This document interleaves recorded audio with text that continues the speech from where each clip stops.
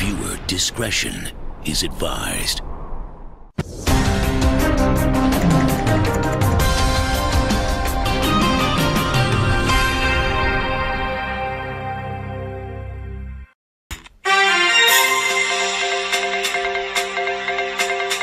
Remaining suspects in Andrea Bharatt's death have a case to answer to, says lawyer. Criminal law attorney Farid Ali says there is still a case to be established in the kidnapping and death of Andrea Bharatt, notwithstanding the deaths of 2 suspects. Ali points out there were initially 7 persons arrested, and while 2 of those suspects are now deceased, Joel Balcon, who is believed to have been the mastermind and main person involved in the kidnapping of Andrea Bharatt, and Andrew Morris, there are still unanswered questions. We've had 7 persons arrested in this matter, according to my calculations, Ali surmises.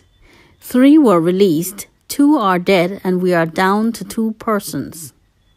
There is in law what we call joint enterprise, and though we may not have a determination before a court as to whether those 2 persons are substantively the cause of the death, he explains, the determination of the matter before the court moving forward would pivot on the nature and the substance of the evidence the police have gathered.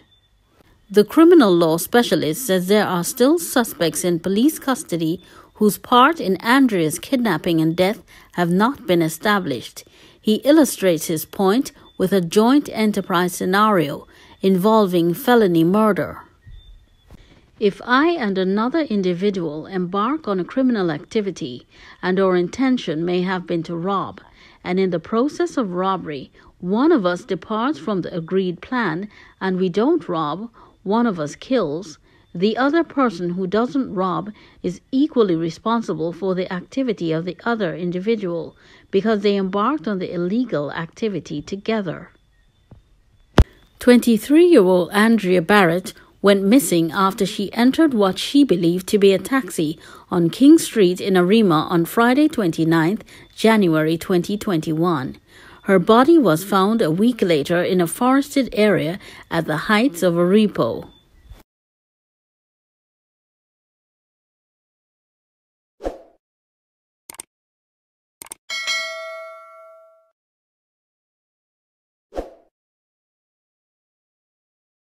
First autopsy inconclusive. The family of Andrea Bharatt was expecting answers in the death of the 23-year-old Arima magistrate's clerk, but an autopsy performed yesterday at the Forensic Sciences Center by pathologist Dr. Sonu Shekhar Gajula proved inconclusive. It means that at this stage, police cannot charge anyone for murder. The key suspect, who was on bail when police held him, despite having over 45 pending cases in court, died in hospital a day ago. Bharatt's tragic end triggered an outpouring of grief and anger across the nation, 5 days after her decomposed body was found off a precipice in the heights of Aripo last Wednesday, after she had been kidnapped by 2 men in Arima on January 29th. Homicide investigators told Guardian Media that due to the advanced decomposed state of the body, they could not say with any certainty how she died. Sources say that Bharatt's face was badly decomposed and there appeared to be several animal bites about her body. However, swabs were taken for testing to determine if the young woman was sexually assaulted. Private second autopsy reveals blow to Andrea's head.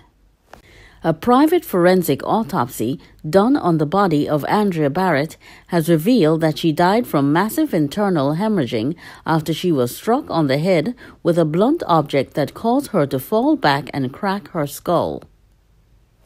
The autopsy was done at Boudou's funeral home in central Trinidad on Tuesday by forensic pathologist Professor Hubert Daisley after businessman and political activist Inshan Ismail, along with 2 others, came together to pay for an independent autopsy. It followed an inconclusive post-mortem done on Monday by a pathologist at the Forensic Sciences Center in St. James. Ishmael, during a live broadcast on Facebook, said he was not pleased with the inconclusive report given on Monday. He said he was moved to have one done privately for the family's sake, as he strongly believed that Bharatt's father, Randolph Bharatt, needed closure as to why his only daughter died following her kidnapping on January 29th. The report from the initial post-mortem noted that the body was in an advanced state of decomposition, which made it difficult for the pathologist to find a cause of death. Ishmael disclosed the results of the private autopsy in a Facebook broadcast yesterday, saying that he was in a state of shock and very emotional following Daly's findings. I was not satisfied with the inconclusive report that we got from the pathologist in relation to something like this. It stated that for me, who was in no training in this field, it is improbable that after just a few days that the report could be inconclusive, Ishmael said. I could tell you that Professor Daly's report and his findings are not inconclusive, and they found the reason for her death. Andrea was struck in the forehead with something blunt, and what that caused, she fell back and her skull fractured, and there was hemorrhaging inside.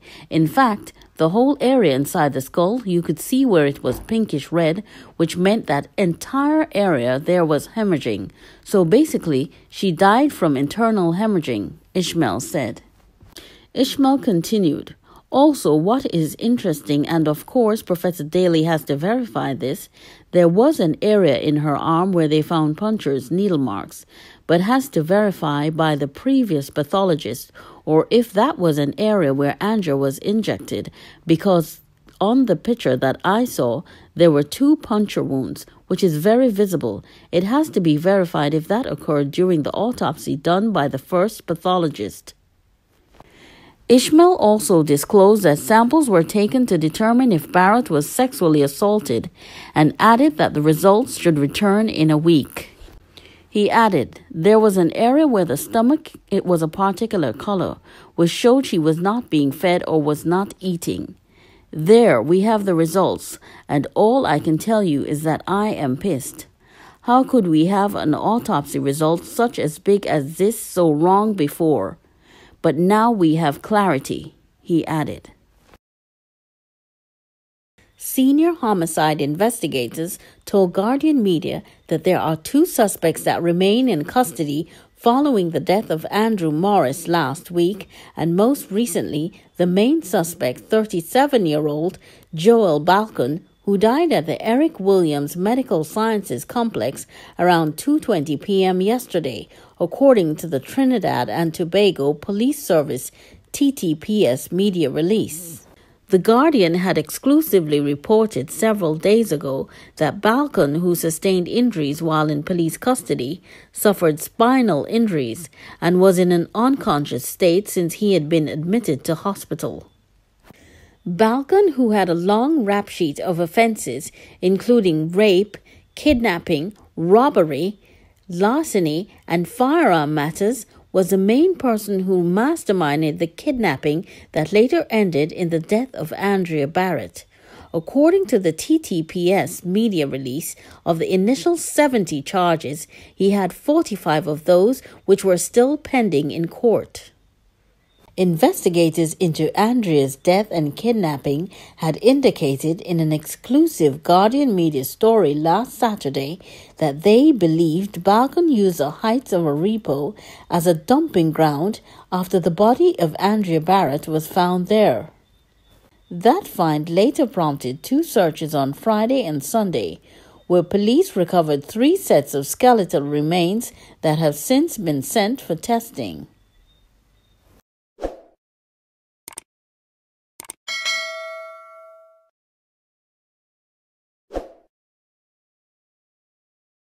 Balcon allegedly a suspect in his ex-girlfriend's murder. Balcon, they believe, may have also been responsible for the disappearance and murder of other women, including Terry Smurfett Gomez, who went missing in January 2008. Balcon, according to Gomez's relatives, had a child with her and repeatedly beat her during their relationship. Investigators involved in several cold cases say they will be turning their attention to missing women from East Trinidad who may have been murdered and never found. A senior homicide source said Balcon's post-mortem is expected to be performed on Thursday due to COVID regulations. While homicide investigators have widened their investigation into Balcon's activities, sources informed Guardian Media about fresh information concerning the investigation into Andrea Bharatt's death, in which the two remaining suspects, a man and his wife, remain in police custody. Sources familiar with the case said that contrary to what had been reported in another newspaper, Morris had not withdrawn any cash at the ATM in Trin City. Senior investigators reveal that Balcon and the other suspect had driven to a savannah in Bonaire, Aruca, where they met with the suspect's wife on the night that Bharatt went missing. Balcon later gave the couple Bharatt's bank card and they went to the ATM in Trin City, where they withdrew close to $5,000 before returning to meet Balcon in the savannah. With Bharatt still alive in the back seat, it was here that the suspect and his wife were given Bharatt's personal possessions, including jewelry. It was that personal jewelry that police later found in the possession of the female suspect, who has since been questioned extensively by investigators. Sources say that the couple later drove off in a Tita motorcar after returning the car to Balcon, who sources say withdrew an additional $5,000 early Saturday morning from Bharatt's account before returning the rental car that had been borrowed from Morris.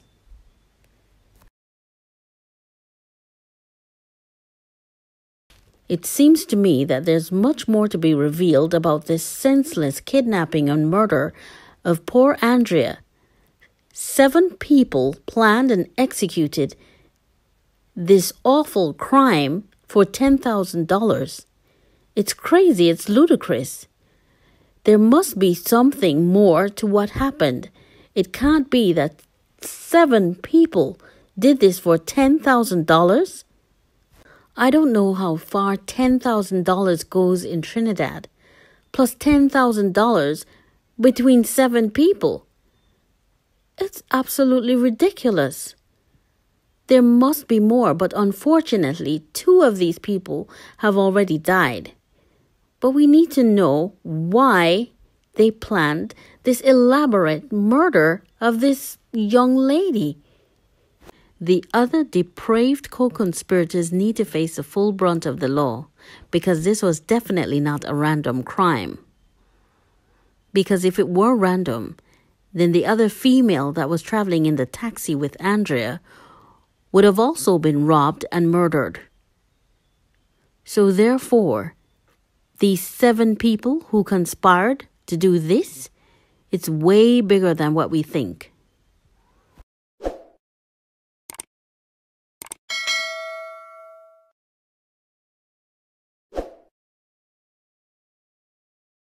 Private autopsy concluded that Andrew Morris, another suspect in Andrea Bharatt's murder, was beaten to death.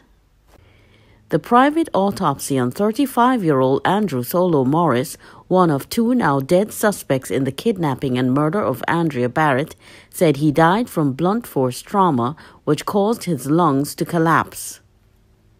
The second autopsy was done on Tuesday by pathologist Professor Hubert Daisley at the Simpsons Chapel, Couva, the day after the first, which was done at the Forensic Sciences Center. Daisley also did a second autopsy on Andrea Bharatt on Tuesday and ruled she died from a fractured skull, while the first report was inconclusive. According to the family's attorney, Nestor Aloy Dinu, the pathologist said Morris suffered trauma to the skull and chest with a blunt object. He also had bilateral rib fractures, which made his lungs collapse, and hemorrhaging of the brain. There were no marks of resistance on the body. Dinu, who was present during the autopsy, told Newsday. He added that the pathologist questioned the police version of events, given the severity of the injuries, and said Morris might not have been conscious when he was taken to the Arima Health Facility on January 31st. According to the post-mortem done on Monday at the Forensic Sciences Center, Morris's death was listed as impact trauma to the upper body. A report from the Arima hospital where Morris died labeled his death unnatural. The report listed him as an assault victim. The referral for autopsy report from the Arima Health Facility said Morris complained of being assaulted.